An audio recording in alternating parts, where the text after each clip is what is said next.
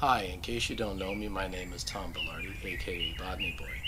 Today's video features one of Japan's iconic flowering trees, the ume. In fact, this tree behind me is growing in my garden here in southern Japan. Many of Japan's famous plants are in fact not Japanese in origin, and this tree is not an exception. Like moso bamboo and the loquat, its origins go back to China. Even its English name, Japanese plum, is a misnomer since it is much closer to an apricot. Ume, properly known to science as Prunus mume, is a winter flowering tree that many Westerners first mistake as a cherry. It comes into flower as early as January.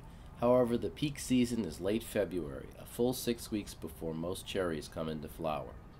It's late April now, and as you can see, this tree is full of fruit. Last February, I took a trip to 2 famous ume viewing spots in the local area to see them in flower. Why don't you join me now on that journey and get a closer look at one of Japan's famous flowering trees. My trip started with a train ride into Fukuoka City to Maizuru Park, the site of the city's old castle ruins and a nice grove of ume trees. The park's ume collection is surrounded by old castle walls. Though small, this collection is well cared for. Japanese people are avid flower viewers despite being largely urban dwellers, and on this fine day many were out to see these lovely trees. The fact that ume are truly winter flowering no doubt adds to their attraction. The castle ruins retain an ancient flavor, and at their top you can get a nice view of one of Fukuoka's more signature skylines, Momochihama. Despite enjoying the trees and the views, the day was wearing on and I had to hustle down to get to a much larger and much more diverse collection of ume in a nearby town to the south. So it was back on the subway and another train ride 40 minutes to the small town of Dazaifu, the home of Tenmangu Shrine, famous for its ume collection and rich history. From the train station, one has to first traverse the busy approach road, called Sando in Japanese, literally meaning visiting road. Dazaifu Tenmangu is always busy with tourists, both foreign and native.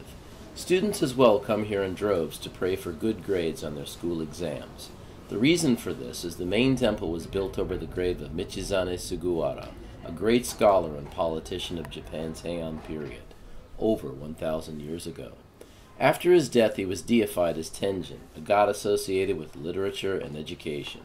His life was marked by his exile from Kyoto, the political center of Japan, to the sleepy backwater of Dazaifu, a ploy devised by his rivals. His story is far too long in detail to go into deeply. Let's just say that one of his great loves were ume trees, and that is one reason why this shrine has so many. It is said that up to 6,000 ume trees are planted on the shrine's extensive property, with 197 varieties represented. Those are impressive numbers. However, discerning the difference in varieties would be a near impossible task for anyone but an expert. Some basic types are easy to tell apart though, notably the pink double-flowered weeping ume called shidare ume in Japanese.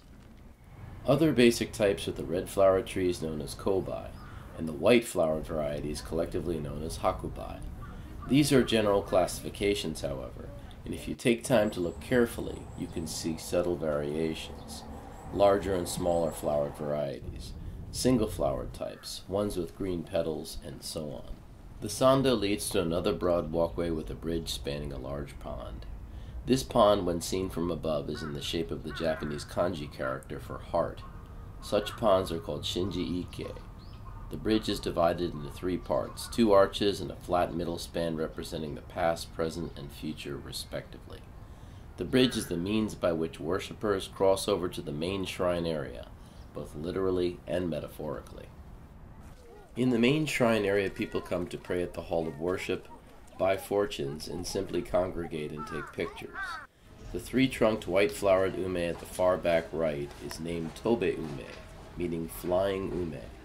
Legend has it that when Michizane was exiled from Kyoto, his beloved ume uprooted itself and flew to Dazaifu due to his intense yearning. All around the shrine one sees paper fortunes tied to strings or small branches, wooden plaques, and polished gourds hanging from strings. The paper fortunes, called omikuji, are bought for a small fee and predict good or bad luck, while the plaques and gourds contain wishes and prayers that are left for the gods to find and perhaps grant. While I could go on and on about Buddhist beliefs and the details of ume trees, instead I'll let the scenes that unfolded at the shrine that day speak for themselves.